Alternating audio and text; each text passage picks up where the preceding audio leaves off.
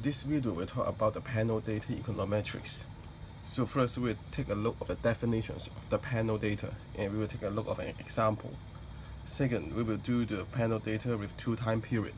We are going to again estimate the effects. We're going to estimate the populations. Third, we will do the fixed effect regressions, so which is the generalized version of 2 times periods model. Fourth, we will do the time fixed effect, which is another special case of the fixed effects. Finally, we'll talk about the fixed effect regression assumptions. So let's get started. First is the definitions. So in the video 1 to 12, we mainly focus on the cross-sectional data, which means that there are n different entries.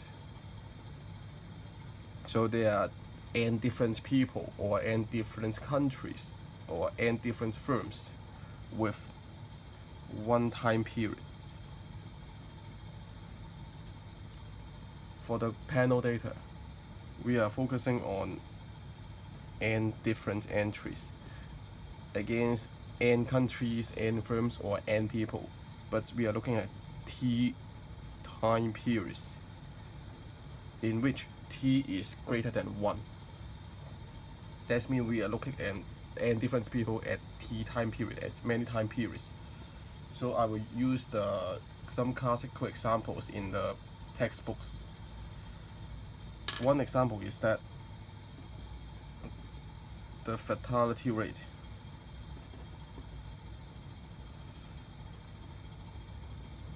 That means a number of people died, being killed.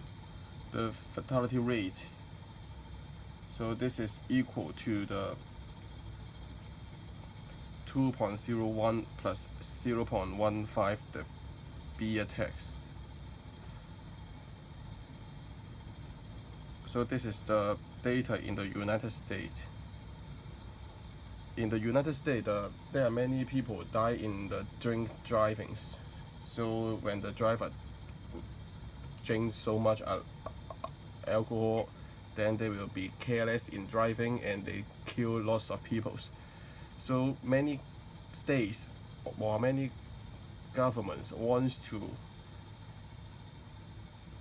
implement a beer tax such that it will deter people from drinking, and it may help to reduce the fatality rate. But based on the 1982 data, it seems that if we increase the beer tax, more people will die. So this violates the economic assumptions. And in data of 1988, again the fatality rate is equal to 1.86 plus 0.44 the beer tax. Again, this shows a positively correlation between the beer tax and the fatality rate. So higher beer tax leads to higher fatality rate. The more worst scenario is that in 1982 you can still say that the T stat is not significant, but in 1988, after you calculate 0.44 divided by 0.13, this beta 1 hat is statistically significant at 1% level. So that means that higher beer tax caused more people to be killed in the car accidents. So obviously this violates the traditional economic theories. This is mainly because the model suffers from the omitter variable bias. So in the United States, different states will have different characteristics. Some states will be poor, while some states are rich, while some states are many discrimination. So this all will trigger different fatality rates. While in this model, we just take a look of one variables. So this suffers from the omitter variable bias. That's why we need to use the method called panel data to solve these problems. So what is the panel data method? Well, we will again use this example in the 2 time period. So this is 2 time period examples. So let's see how econometrics here solve this problem. So to solve the omitter variable bias, one way is to insert more variables. So here we will change the regression equation to be fertility rate at entry I at time t equal to beta 0 plus beta 1, the BTX of state I and time t plus beta 2 zi. So here we don't put ZIT because we assume that there are some effect not changing. Say the unemployment rate or the income level or the policies will not be changed in short time period. So we assume this is fixed. So we drop the T subscript to say that, oh, this is fixed in different time, and plus the error term UIT. So we can derive two equations based on these regression equations. The first one is the fertility rate of state I at 1982.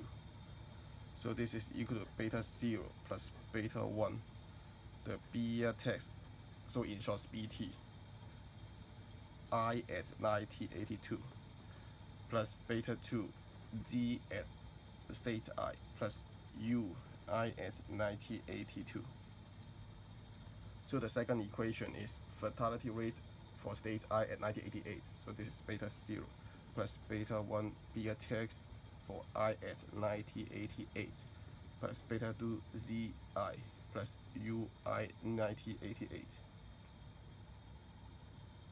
Next, we can use the second equation to minus the first equation. What we get is fertility rate, in short FR, at for state I at 1988 minus the fertility rate of state I in 1982. So this is equal to beta 0 minus beta 0, 0, okay? The next one is beta 1 times BTX for state I at 1988 minus BTX at state I 1982 plus beta 2 ZI minus beta 2 ZI is again cancelled. The remaining is plus error term UI at 1988 minus UI at 1982. So this is a very clever way, because in this case we can reduce all the fixed factors of each state. Say in the past, the different states has different unemployment rates, income level, or policies. While if we put this Z as catch all variables, this catch all the effect of other factors, and we use the mathematical trick minus to cancel this effect. So we can just maintain the change in the BTX to see whether the BTX can affect the fertility rate. So we can use OLS to estimate these regression equations. So if we use the OLS, we find that fertility rate of 1988 minus the fertility rate of 1982 is equal to negative 0.072. This is the constant term, minus 1.04, the change in the BTX.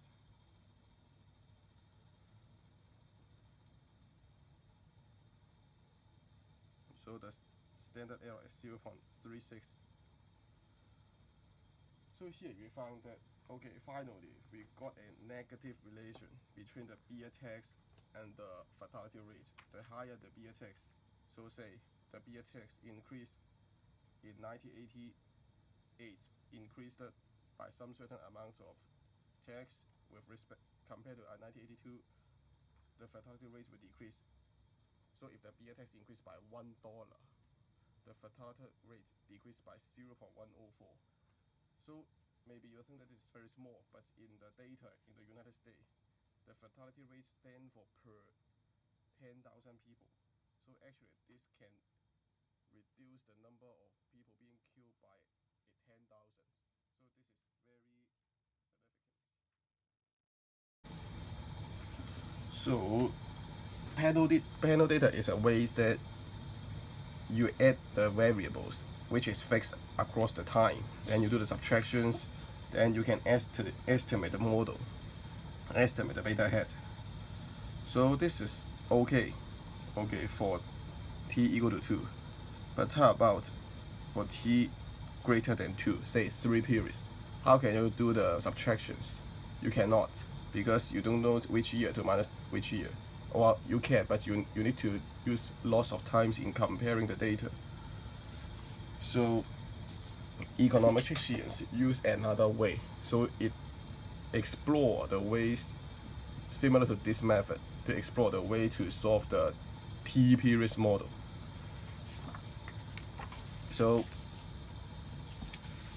we will use the method called fixed effect regressions to solve the T-series model problems. So this is the model we derived last page. YIT equal to beta 0 plus beta 1 xit plus beta 2 zi, which is constant across the time, plus the error term. And we can put this beta 0 and beta 2 zi to be the alpha I, so we can reduce these two parameters into one, and this makes the equation easier. So this is equal to the beta 1 xit plus the alpha I plus uit. Alpha I is the fixed effect. We call this the fixed effect estimate, fixed effect parameter. Well, because this is constant in different time. So in panel data method, we use a method called entity demean, OLS, to estimate the beta 1. Okay, so how can we do it? First, we have to calculate the average of the YIT across the time, because only time is changing now. So the average is 1 derived by t, sum from t equal to 1 to t times YIT plus beta 1 derived by t, sum from t equal to 1 to t xit plus alpha I.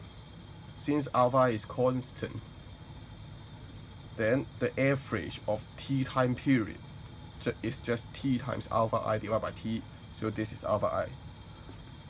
Plus 1 derived by t, sum from t equal to 1 to t uit.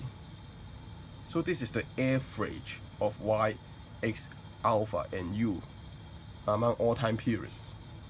Next, we will use our time to minus this average. So we will get YIT minus 1 derived by t, sum from t equal to 1 to t YIT equal to beta 1 xit minus the average of xit. Alpha I minus alpha I is cancelled. The fixed effect is cancelled by this differencing. Plus finally, uit minus 1 derived by t equal to 1 from 1 equal to t uit. Okay. So if you want to compare the time period at 1, you can use the year 1 data. Use the year 1 data here for x, y, and subtract with the average x and average y. You can derive the beta 1. And if you want to calculate the t time period equal to 100, just insert YIT and XIT at the time 100 minus the average and average. Again, you can calculate the beta 1s. Okay, so this is the way to compute the beta 1 for T period models. Well, sometimes you may ask why we assume the fixed effect is unchanging across time. Can the fixed effect is unchanging across the state? Okay, well, of course you can. So we will use the technical fixed time effect to solve this problem. So the difference is just across the state rather than across the time. So we will replace the formula to be beta 1 xit plus mu t plus uit, okay, saying that the difference is just across the state, while at time they are the same. So again, you can use the time demean method. In this case, we will call this time demean. So we take the average across the state. First, calculate the average of y, I equal to 1 to n. of n state plus beta 1 derived by n sum of I equal to 1 to n xit plus mu t. Okay, mu t is constant along the state, so the average of the states is just n times mu t divided by n, plus finally 1 derived by n sum from I equal to 1 to n uit. Okay, again, you use your equation, the time you want, to subtract the average, okay, yit minus the average equal to beta 1 xit minus the average of the xit. Mu t minus mu t cancel. Finally is uit minus, again, the average across the state of uit. Again, you just plug in the value of xit and uit you want to investigate, then subtract, compare with the average. Then you can again find out the beta 1s you want. So sometimes, what about you want to hold both fixed effect for the state and the time?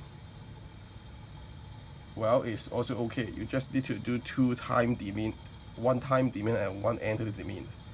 So this is your original formula, beta 1 xit, and we put some state fixed effect alpha I and time fixed effect mu t. Okay, so you do two things, two demean. One is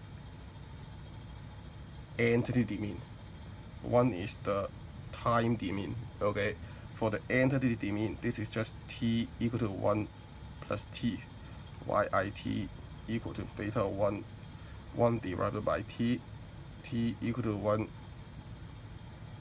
add to t xit plus alpha I plus, okay, here difference time we have difference mu t, so this is equal to 1 times 1 divided by t sum from t equal to 1 to t mu t plus finally the average of uit with respect to time.